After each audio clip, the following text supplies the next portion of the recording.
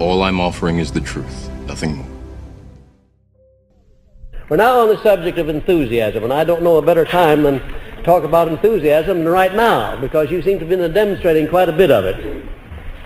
First of all, the very first step in creating enthusiasm is based upon a burning desire. In other words, that's the starting of enthusiasm, and you'll have no trouble, and as a matter of fact, when you learn how to work yourself up into a state of a burning desire, you won't need the rest of the instructions on enthusiasm, because you've already got the last word in enthusiasm. When you want something real badly, you make up your mind to get it. You have that burning desire. It steps up your thinking processes. It whets your imagination so that your imagination goes to work and works out ways and means of your getting the thing you desire. That enthusiasm gives you a brighter mind. It makes you more alert to opportunities. You see opportunities that you never saw before when your mind has stepped up to that state of enthusiasm, to a burning desire for something definite. And next, there is active enthusiasm and passive enthusiasm. The active enthusiasm is more effective. Now, what do I mean by active and passive? I'll give you an illustration of passive enthusiasm. Henry Ford, for instance, was the most lacking in active enthusiasm of any man I have ever seen. I never heard him laugh but once in his life. When he shook hands with you, it was like taking hold of a piece of cold ham. You did all the shaking. He did nothing but stick his hand out and then take it back when you let loose of it. And in his conversation, there was no magnetism in his voice whatsoever. And there was no evidence of any shape, form, or fashion of his demonstrating active enthusiasm. Now, what kind of enthusiasm did he have? Because he must have had some to have such an outstanding major purpose and to have achieved it so successfully. It was inward. His enthusiasm was transmuted into his imagination and into his power of faith and into his personal initiative. He went ahead on his own initiative. He believed that he could do whatever he wanted to do. He kept himself alert and keen with applied faith through his enthusiasm, his passive enthusiasm, thinking inside of his own mind what it was he was going to do and all the joy he'd get out of doing it. I once asked him, this was long after he had arrived and had his problems whipped, I asked him if he ever wanted anything or wanted to do anything he couldn't do. He said, no, and then he qualified himself, not in recent years. He said in the early days, until he learned how to get or to do whatever he wanted to do, he couldn't answer in the affirmative. And I said, well, in other words, Mr. Ford, there is anything that you need or want or that you can't get. He said, that's right, that's correct. Well, I said, how do you go about, how do you know that's true? And how do you go about making sure that whatever you want to do, you know you're going to do it before you stop? He said, well, for a long time, I've formed the habit of putting my mind on the can-do part of every problem. If I have a problem, there's always something I can do about it. Many things I can't do, but something I can do, and I start where I can do something. And he said, as I use up the can-do part of it, the no-can-do simply just vanishes. When I get to the river where I expected to have a bridge, I didn't need the bridge because the river was dry. I don't know why it is that in our educational system or somewhere in our system of teaching or writing, I don't know why it is that before now people haven't been informed that they have the greatest asset in the world, an asset sufficient unto all of their needs, and that asset consists in their privilege of using their own mind and thinking their own thoughts and directing those own thoughts to whatever objective they choose, and yet they don't do it. Why? Why? Tell me why. Too lazy. Too lazy, said someone. They don't know they have it. That's the idea. They don't know they have it. There has not been the proper system of education. And I want to tell you that wherever this philosophy touches, wherever it begins to touch, you see people blossom out as they never blossomed out before. It makes a difference because they begin to find out that they have a mind, that they can use that mind, and that they can make it do whatever they want it to do. I don't say that they all run in immediately and take possession of their own mind, but they rather kind of sneak in or slip in a little at a time. But eventually the affairs of their lives begins to change, and the reason they change is that they discover this great mind power and start using it. not safe to form opinions based upon newspaper reports. I see by the papers is a prefatory remark usually brands the speaker as a snap judgment thinker. I see by the papers, or I hear tell, or they say. How often have you heard those terms? They say so and so. When I hear anybody start off with that, mentally I pull down my earmuffs and don't hear a doggone thing that they say, because I know it's not worth hearing. When anybody starts to give me information and identifies the source by saying, I see by the papers, or they say, or I hear tell, I don't pay any attention to what's said whatsoever. Not the slightest attention. Not that what they are saying might not be accurate, but then I know that the source is faulty, and therefore the chances are that the statement is faulty also. The scandalmongers and gossipers are not reliable sources from which to procure facts on any subject whatsoever. Now, why is that true? Well, no, they're not reliable, and also they're biased. Did you know that when you hear anybody speak in a derogatory way of anybody else, whether you know the person or either one of the persons or not, the very fact that one person speaks in a derogatory way of another person puts you on guard and gives you the responsibility of studying and analyzing very closely everything that's said, because you know you're listening to a biased person. You know that. Now, isn't that a marvelous thing for a man to make a statement like that? That he started in on his problem or his objective where he could do something, and he said if he wanted to turn out a new model, if he wanted to turn out increase his production, he immediately put his mind to work on the plan through which he could do that, and he never paid any attention to the obstacles, because he knew that his plan was sufficiently strong and definite and backed with the right kind of a faith that the opposition that he might meet with would melt away when he came to it. And he said an astounding thing was that if you took that attitude of putting your mind behind the can-do part of every problem, the no-can-do part takes to its heels and runs. And I'm quoting his words. I could endorse everything that he has said, because that's been my experience. My experience has been that if you want to do something, you'll work yourself up into a state of white enthusiasm.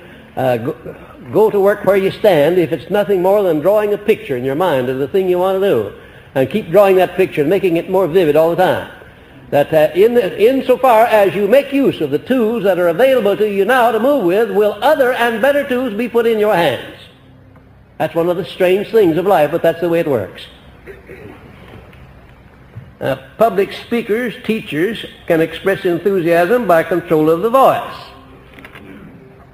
Now, there's any doubt about that. One of my students was riding down to class with me this evening and paid me a very high compliment. She wanted to know if I had had any voice training or voice culture or anything of that sort. I said, no, nothing, not a thing. I said, I had a course in public speaking a long time ago, but I violate everything the teacher ever taught me about it. In other words, I have my own system. And she said, well, you have the most marvelous voice, and I often wondered if you hadn't had it carefully trained to impart the enthusiasm or the meaning that you want to impart with it. And I said, no. The answer to this voice that I have, is this, that no matter who hears it, or how inexperienced that person may be, or how much of a cynic that person may be, the person knows one thing, that when I say something, I believe what I'm saying. I'm sincere about it. And that's the grandest voice control that I know anything about. It's to express enthusiasm in belief, in terms of belief, as the thing that you're saying. You know that the thing that you're saying at the time is the thing that you ought to say, and that will do some good for the other fellow and perhaps for you too. I have seen public speakers that march prance all over the stage and run their fingers through their hair and stick their hands down in their pockets and go through all kinds of personal gestures. All that does to me is it distracts my attention when the speaker does that. I have trained myself to stand in one position. I never march around over the stage, and very seldom. I sometimes spread out my hands, but not very often. But the effect that I want to get is, first of all, with the sincerity of what I'm talking about, and then putting my own enthusiasm back of it in the tone of my voice. And if you learn to do that, you'll have a marvelous asset. And then one must feel enthusiasm before being able to express it. I don't see how in the name of heavens anybody could express enthusiasm when his heart was breaking or he was in distress or was in trouble of some sort that he couldn't throw off. I did sit in a show once in New York where the star of the show came on and gave a marvelous performance, and she discovered about 3 minutes before she came on for her part that her father had just dropped dead. And you would never know at all. She gave the performance as perfectly as I could imagine it could be given. Not the slightest indication in the world that anything had happened. She'd trained herself to be an actress once and always, no matter what the circumstances. And if she hadn't trained herself to do that, she wouldn't have been an actress. An actor who can't fall into the skeleton shape of his character that he's trying to portray and feel like that character ought to feel will not be an actor. He may express the words, the lines that are written for him, but he'll never have the right impression on an audience unless he lives the thing he's trying to put across. And the really great actors in all walks of life, and they're not all on the stage, there are some of them in private life. The great actors in life are all people who can put themselves into the role that you're trying to portray. They feel it, they believe in it, they have confidence in it, and they have no trouble in conveying to the other fellow a spirit of enthusiasm.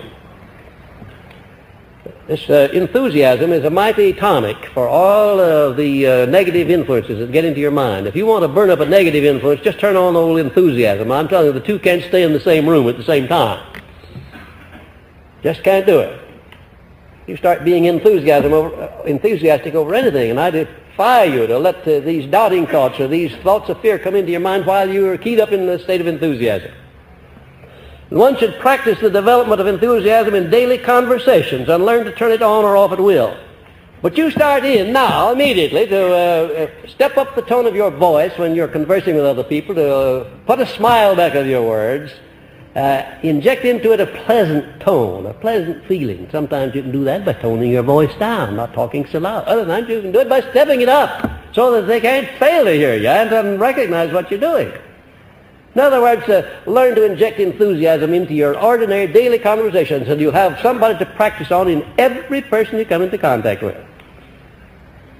Now, this assignment I'm giving you about practicing on people that you come into contact with daily is a marvelous thing if you just stop and watch what happens to you when you start doing that. Naturally, you start changing your tone of voice.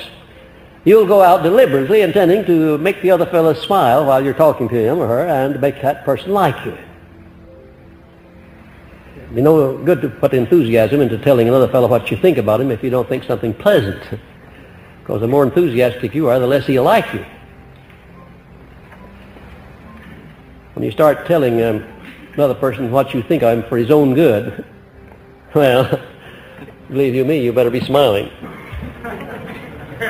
Nobody wants anybody to reprimand him or to overhaul him or to tell him something for his own good, because he knows very well that there's a selfish motive in it somewhere along the line, or he thinks so at least.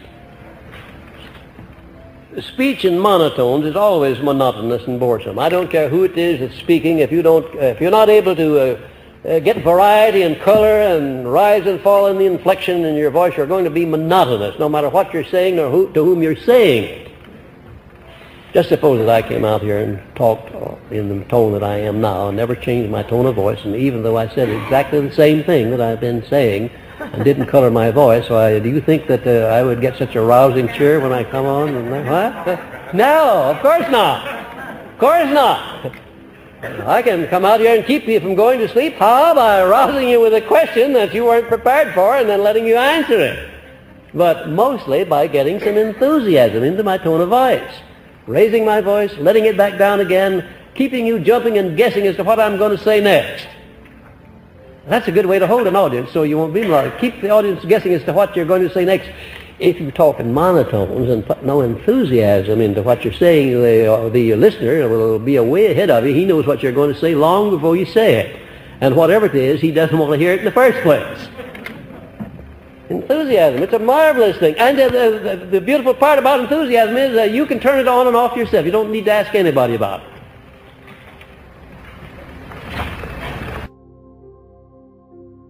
Facial expression should also express enthusiasm through the smile properly directed. I hate to see a person talking to me at close range with a serious expression on his face that never changes that seriousness in the least. Even though the topic of conversation is one of a serious nature, I like to see the person soften his face with a smile. If you watch Mr. Stone when he's speaking, he stops quite often through his speeches and smiles, and he's got a winning smile. It's a marvelous smile. The way he softens up his whole face, he just absolutely disarms anybody that he's talking to, even though he's saying something the other person doesn't want to hear. He can disarm the other person by this change of expression on his face. He's a master at that. I'm not a master at it, but I can do it when I want to, believe you me. Because that's a part of self-discipline too, is to be able to look at the other person and let him know by the tone of your voice what you're saying and the way you're saying it and the way you look that what you say you mean, and that you mean it for his benefit. Now that's one of the things that you can do with enthusiasm. Facial expression. And start now to observe people who express enthusiasm in their conversational relations. Also people who do not. And get a great lesson in attractiveness of personality. Just start studying people. If you see a person that you particularly like, watch that person and find out what it is about him or her that makes you like him or her.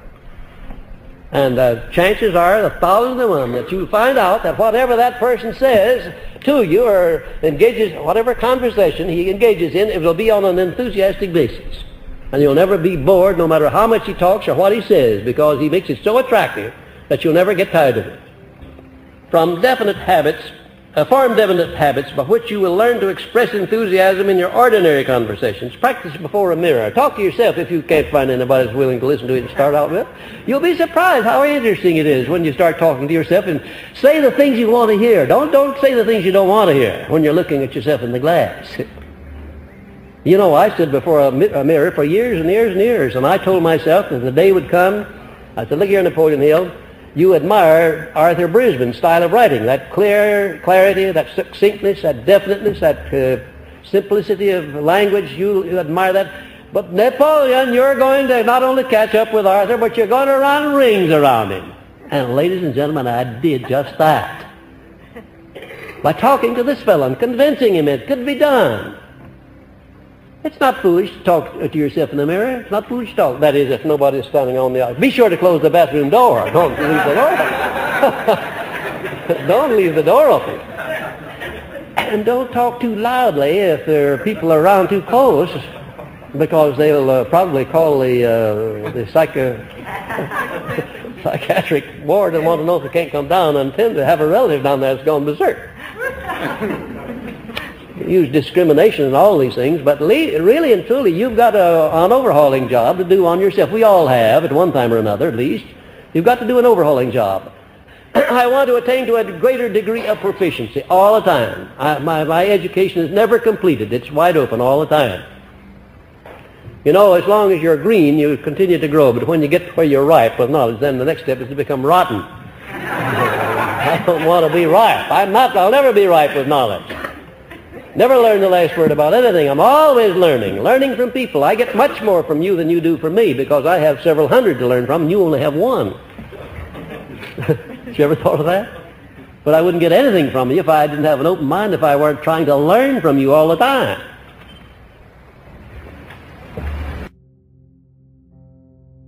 When you express enthusiasm in your daily conversations, observe with profit how others pick up your enthusiasm and reflect it back to you as their own.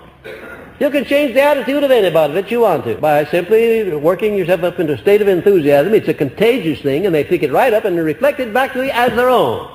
All salesmen, all master salesmen understand that art. If they don't understand it, they are not master salesmen.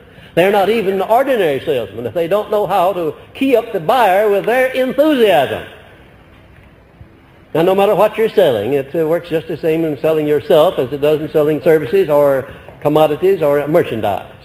You take a good salesman, go into any store and pick out a salesman that knows his business. And I want to tell you right now that you recognize that that salesman is not only showing you merchandise, but along with it he's giving you some information in a tone of voice that impresses you. Most salesmen, you know, in stores are not salesmen at all. They don't have the first idea about salesmanship. They're what will we call them? They're order takers. Order takers, not salesmen at all. They don't sell it. I've often heard them say, well, I sold so much today. I heard a newspaper man talking to the man that delivers the news to him. I was telling how many papers he'd sold that day. Well, he hadn't sold any papers at all. He'd been there, he had them out, and people came along and bought them and laid their money down. He didn't have anything to do with selling them, except putting the merchandise where the people could pick it up and buy. But he thought he was a salesman, thought he was a pretty good one. But you see a lot of people who wrap up merchandise and pass it out to you and take your money, who think they've made a sale. They haven't made anything of the kind. You've done the buying. But a good salesman, you can't say that about him. You go in to buy a shirt, and before you get out of there, he'll sell you some underwear and some socks and some tie and a pair of suspenders. No, he wouldn't sell me any suspenders because I don't wear them. But he'd sell me a nice new belt. One did that just a day or two ago. I didn't need a belt, but he did. He showed me a nice one, and it just fitted my personality, and I bought it mostly on the personality of the man that was talking about it. Yes, believe you me, I'm not immune to salesmanship either. Well, when you meet with any sort of unpleasant circumstance, learn to transmute it into a pleasant feeling by repeating your major purpose with great enthusiasm. In other words, when any kind of an unpleasant circumstance comes across your path, instead of brooding over that or allowing it to take up your time in regret or in frustration or in fear, just start in and switch over to thinking about this marvelous thing that you're going to accomplish down here 1, 2, or 3, or 4, or 5 years from now, or 6 months, or whatever it is. Start thinking about the thing that you can put enthusiasm back of, and use your enthusiasm for the things you want and not for the things that you've just lost through defeat.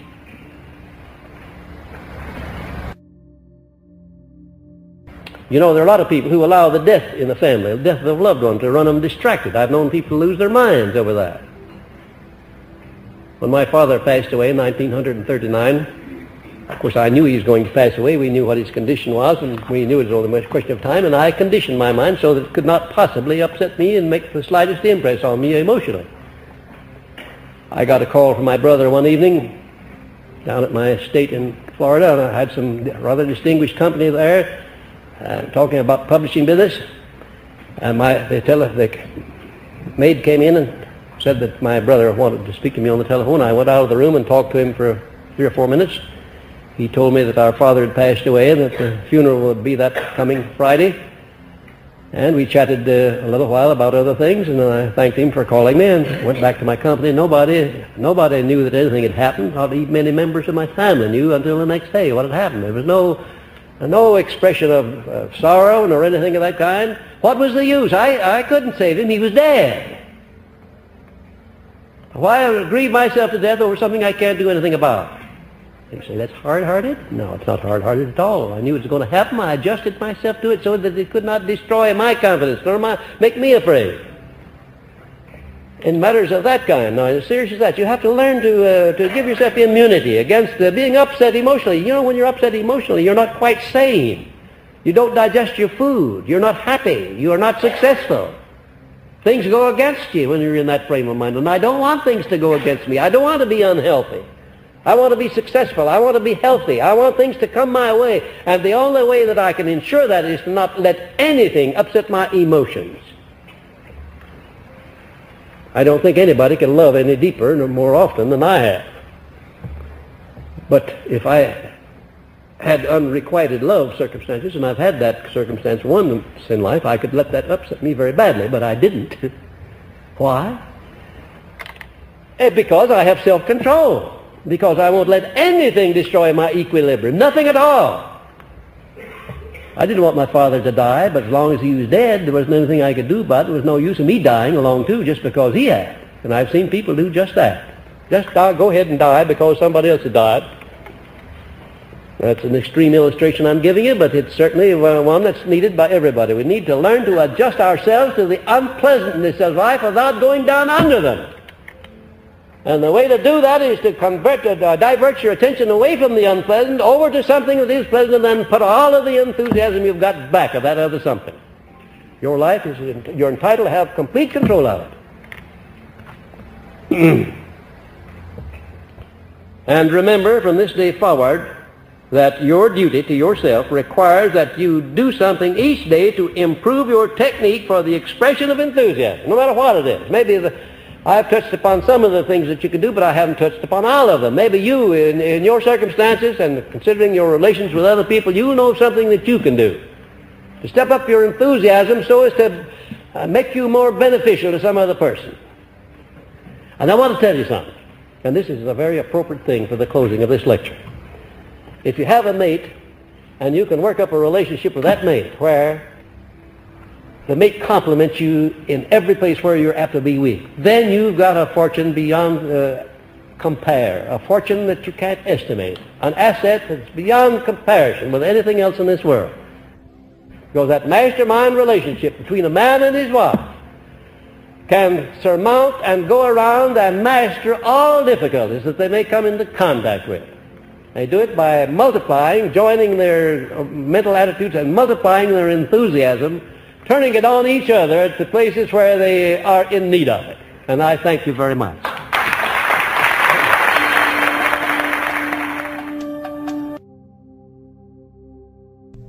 I've never known of a successful person in the upper brackets of success in any calling that hadn't acquired great potential powers of concentration upon one thing at a time.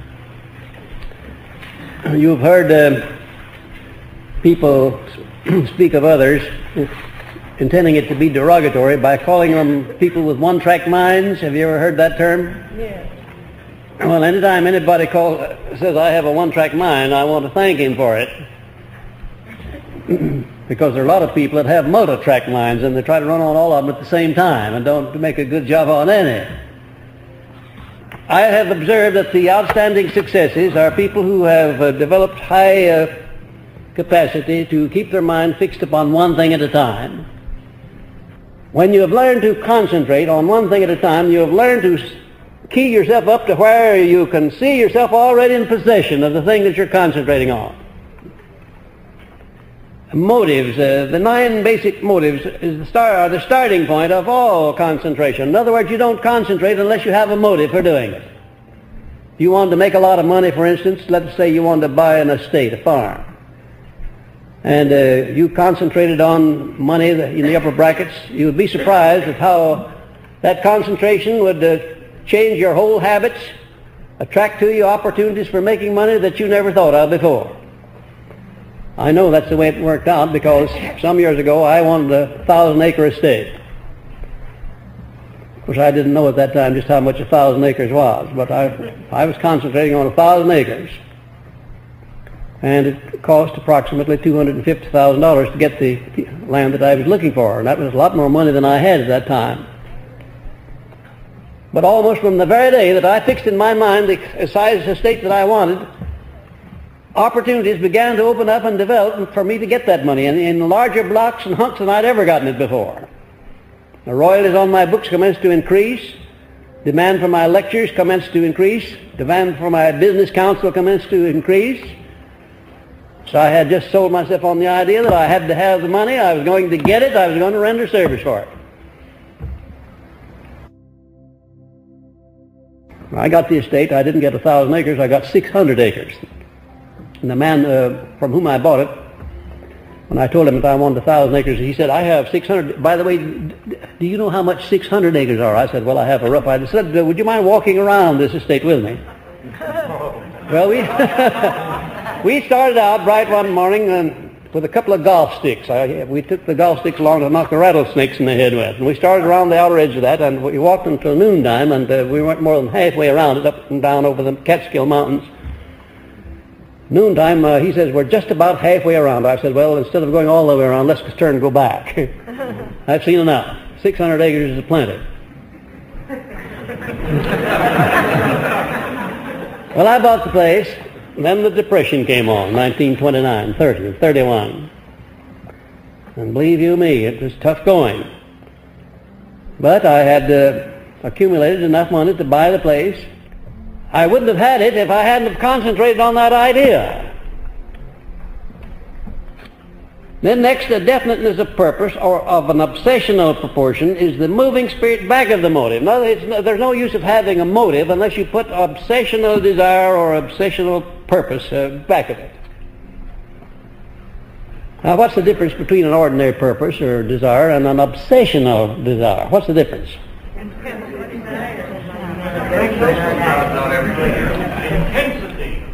That's right. That's very good. That word intensity is a very good one. It's a very fitting word. In other words, to wish for a thing or to hope for a thing doesn't cause anything to happen. But when you put a burning desire or an obsessional desire back of a thing, why, it moves you into action and it attracts you to others and attracts things to you that you need in order to fulfill that desire. And also, how do you go about developing an obsessional desire about anything? By thinking about a lot of things, changing from one thing to another? No.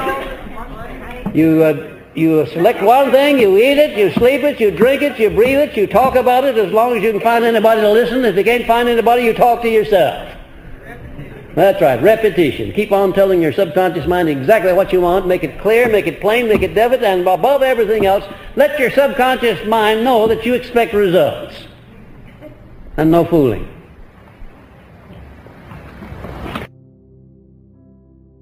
An organized endeavor or personal initiative is the self-starter that starts the action on concentration.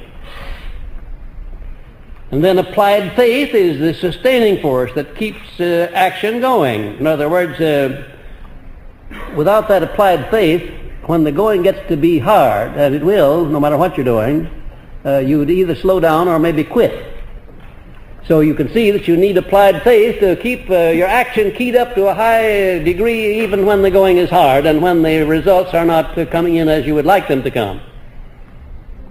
And by the way, did any of you ever hear of anybody starting out to do anything and achieving an outstanding permanent success right from the start without any opposition? Did you ever hear of anybody like that? No. Well, don't look now. But I want to tip you off to the fact that nobody ever did that, and probably nobody ever will. The going is hard always with everyone, no matter what you're doing. You've got a tremendous amount of information back of every one of these lessons that you can concentrate on. But you'll have to concentrate on every one of these lessons when you come to it. Put everything else aside and concentrate on that lesson, and add to these notes everything that you can get that's related to this subject.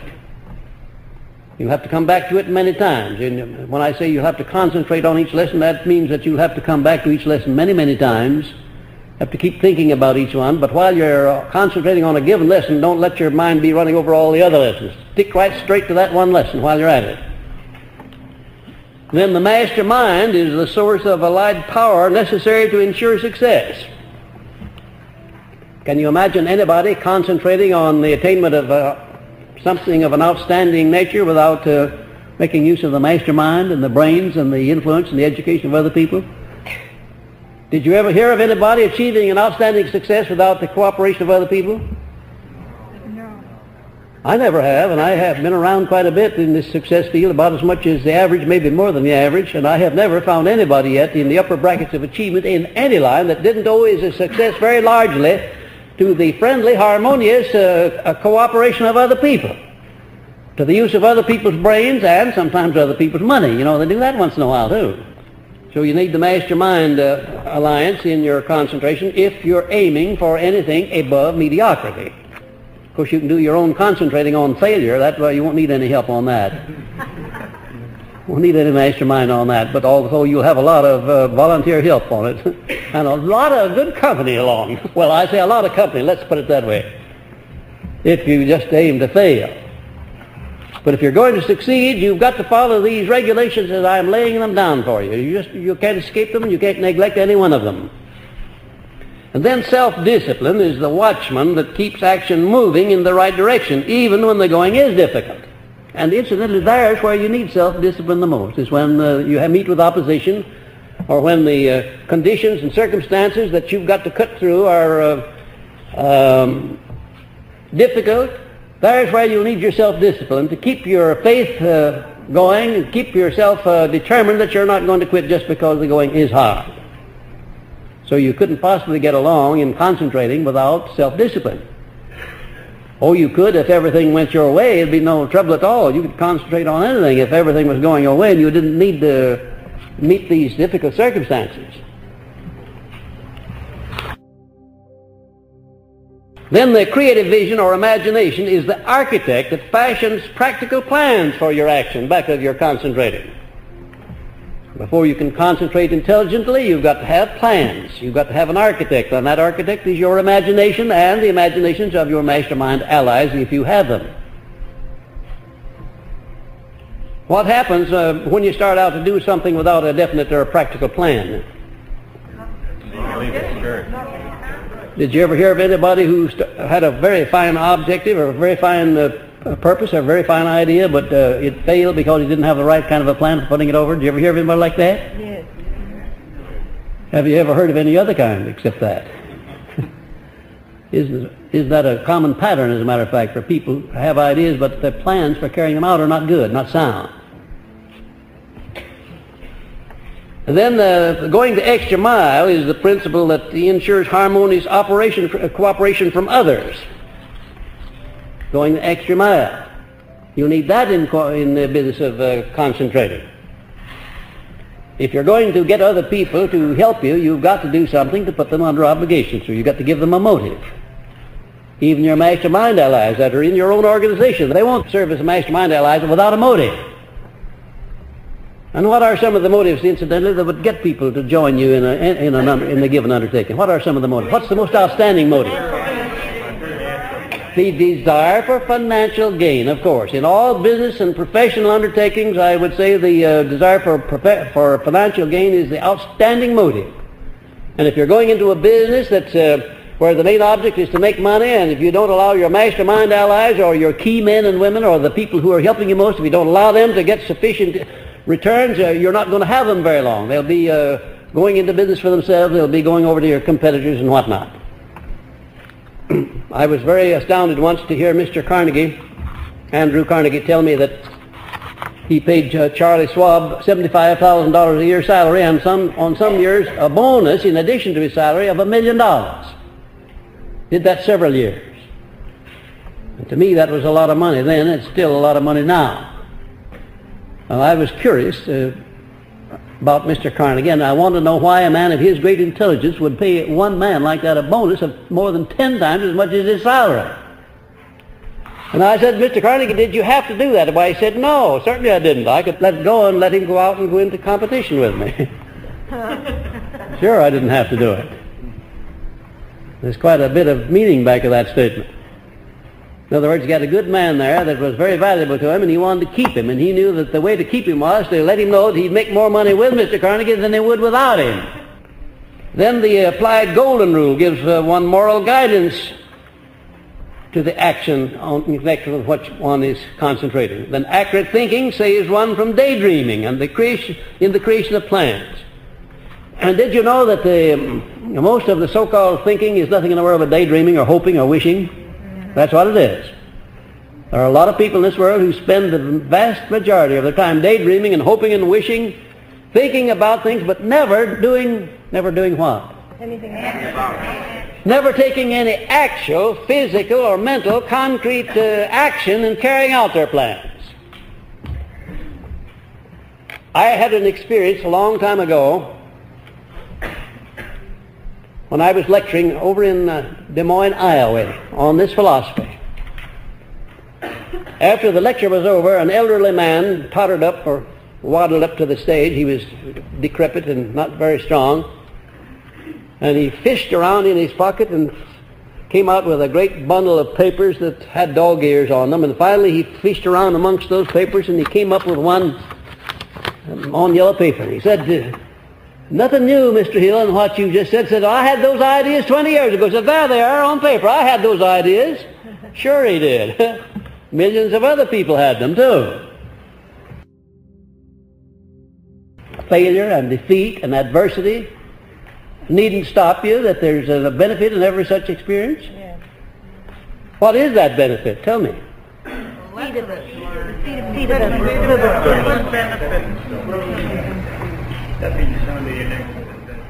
Can you see any benefit in a man going through a depression and losing all of his money, right down to the last penny, having to start all over again? Experience is the greatest teacher. Well, if you can't, you take a good look now, because you're looking at a man who did just that. And it's one of the greatest blessings that ever came along, because I was getting just to be a kind of a smarty pants. I was making too much money and making it too easily, and I had to get taken back a notch. I came out fighting, and I have done more good work since that time than I ever did before, and without that experience I probably would be up there on my estate in the Catskill Mountains instead of down here teaching. Sometimes adversity is a blessing in disguise, and oftentimes not so much disguised at that, if you take the right attitude toward it. You can't be whipped, you can't be defeated until you have accepted defeat in your own mind. Just remember that. And remember that no matter what the nature of your adversity is, there is always that seed of an equivalent benefit if you will concentrate on the circumstance and look for the good that came out of it instead of the bad. Don't spend any time brooding over the things that are lost or gone or the mistakes that you have made. Except put in some time analyzing them and learning, profiting by them, so that you won't make the same mistake twice. And thus it will be seen that controlled attention involves the blending and the application of many of the other principles of the philosophy. Persistence should be the watchword behind all of these principles. Controlled attention is the twin brother of definiteness of purpose. Just think what you could do with those two principles. Definiteness of purpose, knowing exactly what you want, and concentrate everything you've got on the carrying out of that purpose. Do you know what would happen to your mind, to your brain, and to your whole personality and to yourself if you would concentrate on one definite thing? And by concentrating on it, I mean to put all of the time that you can possibly spare when you're not sleeping and not working to earn a living, all of the time that you can possibly spare, seeing yourself in position of the thing that represents your definiteness of purpose. Seeing yourself in position of it, seeing yourself building plans for attaining it, working out the first step that you can take, and then the second, and then the third, and so on, concentrating on it day in and day out. In a little while you'll get to the point at which every way you turn, you'll find there's something in the way of an opportunity that'll lead you a little bit closer to the thing that represents your definiteness of purpose.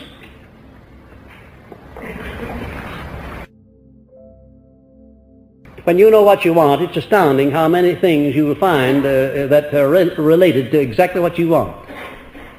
I was living in Florida some years ago, and I had a very important letter coming to the Tampa, Florida post office. I knew the letter came because I had talked on the long distance to the National City Bank in New York, and I knew that letter was in the mail and was down at the post office. I had to have it before 12 o'clock. I called the postmaster, who was a friend of mine, and he said the mail for I lived out in the country 10 miles out. He said that mail is somewhere between here and Temple Terrace. It's out on the route number 1, and I don't know of any way for you to get that letter before 12 o'clock except to run the postman down. And he said, I'll tell you which station is where to start, because he's already passed station number 9, I think it was. He says, you pick him up there, and I'll give you the instructions how to follow his route. Well, route number 1 came over the same highway a long distance that I used in traveling from Tampa out to Temple Terrace at my home. I traveled it every day.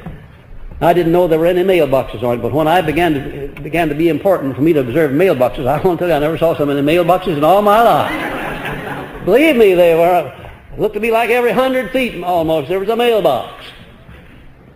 And they were all numbered. And I was looking for the number that the postmaster had given me as the one that he would probably be at that very hour. Well, I finally caught up with him, and it was on a Monday. And he had an enormous load of mail in his. Why, he said, man, I can't do anything. I can't do anything about that. I don't know where your letter is. And says, I won't know until I get rid of all. I said, listen, fellow, I have got to have that letter. It's in there. I have got to have it. I said, the postmaster told me to run you down and not to take no for an answer, to tell you to get out and sort that mail and let me have that letter. Now, that's what he told me, and if you don't think so, come right over here to this farmhouse and you can call him. Well, he said, it's unlawful. I can't do that. Well, I said unlawful or not, I've got to have that letter. Now, that's all there is to it. Now, listen, fellow, be a good sport. There's no use of you and me arguing. You've got a job to do, and I've got a job to do. Mine's important, too, and yours is important. And it's not going to hurt you very much to go with that mail. You can do it in a little while. Oh, hell, I said, all right. So he went to work, and the third letter that he picked out was mine. Third one, he didn't. Just one of those things, you know, when you know what you want, somehow or other, and you're determined to get it, it's not near as difficult to get as you thought it was. I've often thought of that experience, how indicative that is of the experiences of people who know what they want and are successful in getting it. They don't let anything stop them at all. In opposition, why, they just don't pay any attention to opposition. I've often watched Mr. Stone, my distinguished business associate, Mr. Stone, and his talk to his salesman. Well, I tell you, I get a thrill every time I hear him speak. Because that man doesn't, I don't believe he knows what the word no means. I think he's long since believes it means a yes. That's right, and the results he gets show that he believes it means yes. He can be the most definite about the things he wants of anybody I've ever known, and the most definite in failure in refusal to accept a turn down. In other words, when objects get in his way, he just goes right over them, or around them, or he blows them out of the way. But he never lets them stop him. Now that's concentration. That's definiteness of purpose put into action. Take Henry Ford, for instance. And everybody knows what his obsessional definite purpose was. Everybody knows it. Most people have been riding a part of his major purpose around every day of their lives, driving it. It was a low-priced, dependable automobile, wasn't it? He didn't allow anybody to talk in. There were promoters that go. I have heard promoters approach Mr. Ford with opportunities that seemed to me most glittering. And his reply always was that he was engaged in the thing that consumed all of his time and all of his effort. He was not interested in anything outside of his definite major purpose, which was to make and distribute all over the world low-priced, dependable automobiles. And of course, sticking to that job made him fabulously rich.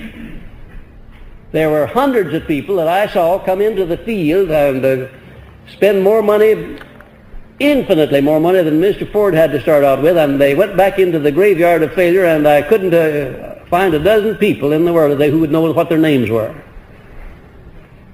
Men who were better educated than Mr. Ford, better personalities, had everything that he had and a lot more, except one thing. They didn't stick to the last. They didn't stick to the one definiteness of purpose the way that he did when the going was hard.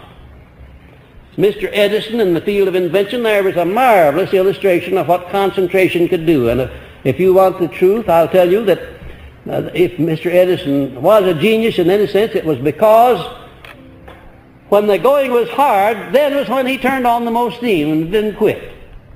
Think of a man standing by and keeping on through 10,000 different failures as he did when he's working on the incandescent electric lamp.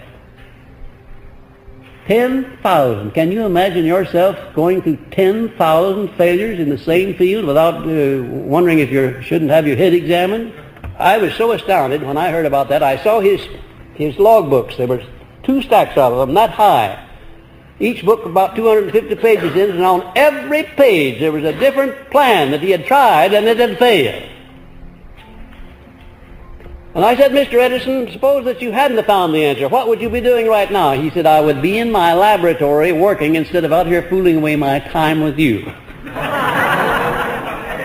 And I will say in his behalf, he grinned when he said it, but believe you me, he meant just exactly what he was saying.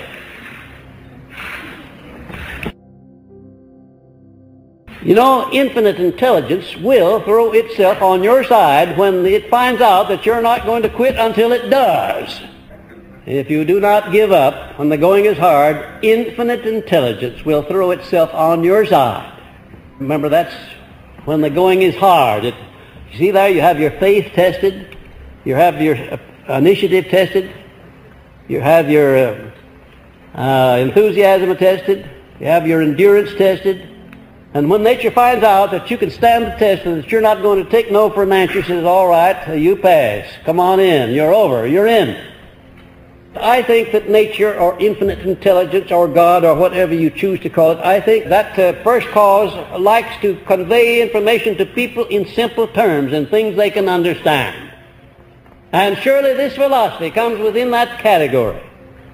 It wouldn't send the high school boy or girl to the dictionary or to the encyclopedia. You can read it or you can hear about it, you can understand it, and your own intelligence tells you the moment you come across one of these principles that it's bound to be sound. You just know that it is. You don't need any proof. You can see that it is. And it wouldn't have been in existence today if I hadn't concentrated through 20-odd years of adversity and defeat. So you see, it does pay to concentrate, and my own experience corroborates what I said, that if you stand by when the going is hard and fail to quit, infinite intelligence will throw itself on your side. Now, I don't think that would be true in a case like that of Hitler's. No doubt he had a definiteness of purpose. No doubt he had an obsessional desire. But what was wrong with his definiteness of purpose? That is right. It ran counter to the plans of infinite intelligence, to the laws of nature, to the laws of right and wrong. And you may be sure that whatever you're doing will come to naught or come to failure, and you'll come to grief if it works on hardship or an injustice upon a single individual. What you must do, what you do, if you hope to have infinite intelligence throw itself on your side, is to be right. And you can only be right when everything that you do benefits everybody whom it affects, including yourself. Well, then take Christ's whole life was devoted to concentration upon developing a system of living for the brotherhood of man. Now, he didn't fare too well while he lived, but on the other hand, he must have been doing the right thing, because what he was doing, even though after he passed on, he only had 12 people to start out with. And that's why I believe that what he was doing, what he was preaching, must have been right, because if it hadn't been right, it would have been destroyed and gone long before this. Because there is something in nature, or in infinite intelligence, which brings forth with every evil the virus of its own destruction. And that there's no exception to that. Every evil, everything that's not in conjunction with the overall plan of nature, or of the natural laws of the universe, brings with the circumstance itself the virus of its own destruction.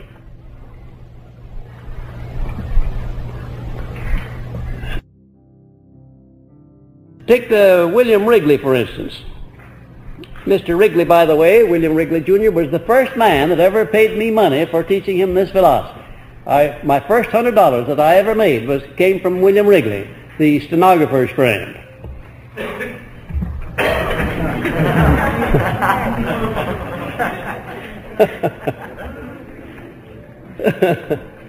Well, just think what that man did on a 5-cent package of chewing gum. I never ride down Michigan Boulevard. I never see that building down there lighted, on the river, lighted at night, that white building, and I don't think of what concentration can do even in connection with such a thing as a 5-cent package of chewing gum. The signers of the Declaration of Independence, and George Washington's and Abraham Lincoln's and Thomas Jefferson's concentration was to give personal liberties to all of the American people and eventually to the people of the world.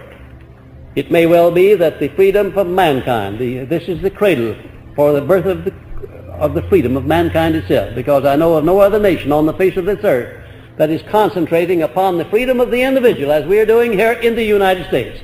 And I know of no other philosophy, no other people engaged in any other study whose objective is to free so many people as those who are studying this philosophy. Well, we're on a marvelous lesson tonight, the subject of accurate thinking. You know, the thing that everybody talks about and hardly anybody ever does. Accurate thinking. What a marvelous thing it is to be able to analyze facts, think accurately, make decisions based upon accurate thinking rather than upon emotional feelings. The majority of opinions of decisions that you make, and I and everybody else for that matter, are based upon things that we desire or things that we feel, not upon the facts necessarily at all. And when it comes to a showdown between your emotional feelings, the things you feel like doing, and the things that your head tells you you ought to do, which one do you think wins the most? What's the matter with the head that it doesn't get a better chance, do you suppose? Why isn't it consulted more?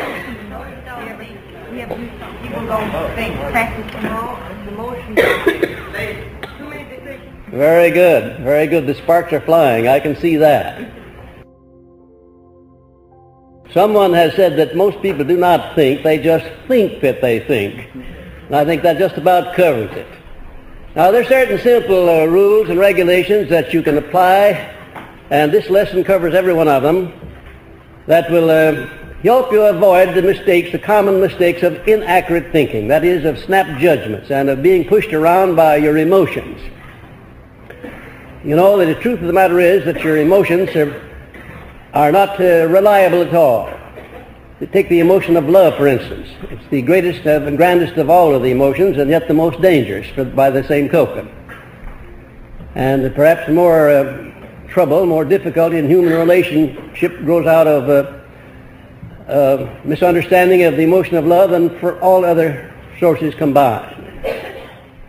Well, let's begin at the beginning on accurate thinking and see just what it is.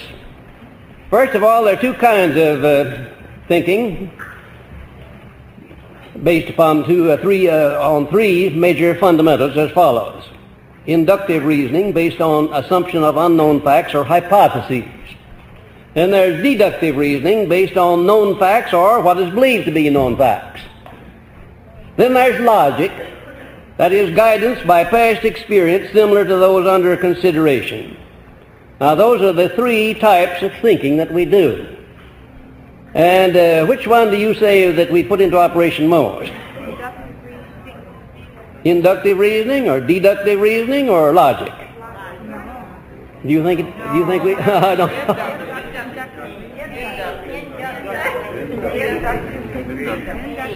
Now, inductive reasoning is based on assumption of unknown facts or hypotheses. You just assume, you don't know the facts, but you assume that they exist, and you create them and base your judgment on what you have created. Now, when you do that, you must keep your fingers crossed and be ready to change your decision readily, because your reasoning may not prove to be accurate, because you're basing it upon assumed facts.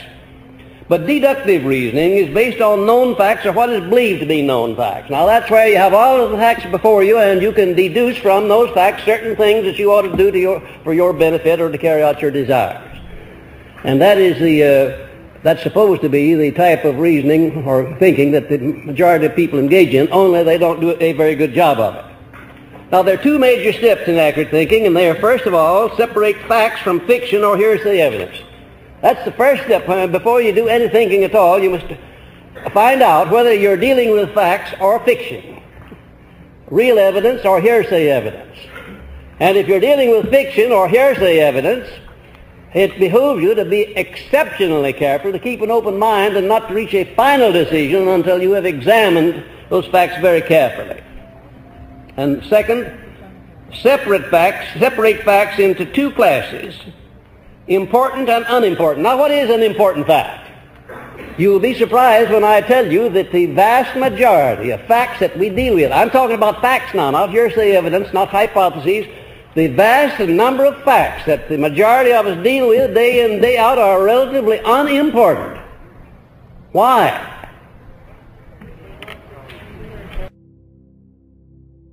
Well, let's see what an important fact is, and then you'll know why. An important fact may be assumed to be any fact that can be used to advantage in the attainment of one's major purpose or any subordinate desire leading toward the attainment of one's major purpose. Now that's what an important fact is. And I wouldn't miss it very much, I suspect, if I said that the vast majority of people spend more time on irrelevant facts that have nothing whatsoever to do with their advancement than they do on facts that would be of benefit to them. Curiosity people that meddle in other people's affairs, gossipers, and all that sort of thing, putting in a lot of time thinking and talking and about other people's affairs, dealing with petty small talk and petty facts. In other words, dealing with unimportant facts. If you doubt that what I've just said is true, take inventory of the facts that you deal with for one whole day and just sum up at the end of the day and see how many really important facts you have been dealing with. It'd be better to do this on a Sunday, on an off day, when you're away from your occupation or your business, because that's where an idle mind usually goes to work on unimportant facts. Now, opinions are usually without value because they are based on bias, prejudice, intolerance, guesswork, or hearsay evidence. It's surprising to take inventory and find out how many people have how many opinions on how many things that have no basis whatsoever, except the way they feel or what somebody said to them or what newspaper they read or what influence they've come under. Most of our opinions come as a result of influences that we don't have any control over. Free advice volunteered by friends and acquaintances is usually not worthy of consideration. Why? Not based on facts. Not based upon facts and too much small talk mixed up in it. That last part of the sentence there is not meant to be funny. Free advice volunteered by friends and acquaintances is usually not worthy of consideration. What kind of advice is the most desirable advice when you need advice? How do you go about getting it, and what kind of advice would you recommend? Someone who is a specialist, who's known to be a specialist in connection with the problem at hand, and go and pay him for his services. Don't go after any for free advice. And speaking of free advice, I just want to tell you what happened to a student of mine, a friend of mine first, and then a student out in California. For 3 years, he used to come over to my house every weekend and spend 3 or 4 hours, for which I ordinarily would get $50 an hour, but I didn't get anything from him because he's a friend and acquaintance. So he'd come over there to get 3 or 4 hours of free counsel, and, well, I gave it to him. I gave it to him every time he came, but he didn't hear a single word that I said. Not a word. That went on for 3 years. And finally he came over. One afternoon, and I said, now look here, Elmer. I have been giving you free counsel for 3 years, and you haven't heard a darn thing. Only darn's not the word I used.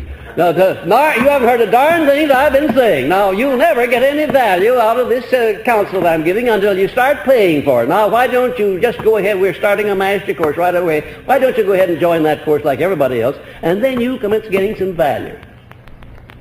He took out his checkbook and gave me a check for the master course and entered the course and went through it. And I want to tell you that his business affairs began to thrive from that moment on. I had never seen a man grow and develop so fast. After he paid a substantial sum for some counsel, he commenced listening to it and putting it into action. And that's human nature I'm talking about. I'm telling you it is for a fact. Free advice, you know, it's just about worth what it costs. Everything in this world is worth just about what it costs. Love and friendship. What are love and friendship worth? A lot. Do they have any price? No. Well, now you try and get love and friendship without paying the price and see how far you go. Those are two things that you can only get by giving them. You can only get the real McCoy by giving the real McCoy. That's the only way you can get them.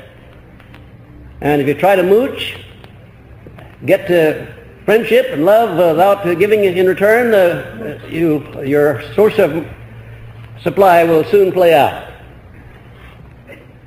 Accurate thinkers permit no one to do their thinking for them. Now, what do you think about that? How many people are there that permit the circumstances and the influences and radio and television and newspapers and other people and relatives to do the thinking for them? How many do you think, what percentage would you say of the people permit that? 97, 99, and somebody said 100. Well, it's not quite that bad. Not quite. But I want to tell you the percentage is way up there. No fooling. Allowing other people to do the thinking for them. If I have one asset that I feel proudest of, and I do, I have one that I feel really proud of, and I bet you'd never guess what it is. Think for yourself. Well, now what is it? Courage of your conviction. I have an asset. I have an asset that I'm very proud of. It has nothing to do with money, nor bank accounts, nor bonds, nor stocks, nor anything of that kind. It's something more precious than that. I have learned to hear all evidence, get all of the facts I can from all of the sources, and then put them together in my own way and have the last word in making my own thinking. That doesn't mean that I'm a know-it-all, or that I am a doubting Thomas, or that I don't seek counsel. I certainly do seek counsel. But when I have gotten that counsel, I determine how much of it I will accept and how much of it I will reject. Certainly when I make a decision, nobody could ever say that it isn't the decision of Napoleon Hill, albeit it might be a decision based upon a mistake. It might be an error. It's still mine. I did it, and nobody influenced me. That doesn't mean that I'm hard-hearted, that I have no, my friends have no influence on me. They do. Certainly they do. But I determine how much influence they have on me and what reaction I will have to their influence. Certainly I would never permit a friend to have such influence on me as to cause me to damage some other person just because that friend wanted it done, and that's been tried many times. I would never permit that. Doing your own thinking, well, I want to tell you that I think the angels in heaven cry out when they discover a man or a woman that does his or her own thinking and doesn't allow the relatives and friends and enemies and other people to discourage the business of accurate thinking. The reason I'm emphasizing this, ladies and gentlemen, is because the majority of people never do take possession of their own minds, the most valuable asset that anybody has, the only thing that the Creator gave you that you have complete control over, and the one thing that you generally don't ever discover and use, but you allow other people to kick it around like a football. I'm not talking to you. You understand that, of course. I'm talking about they. That is, they who are not here in this class.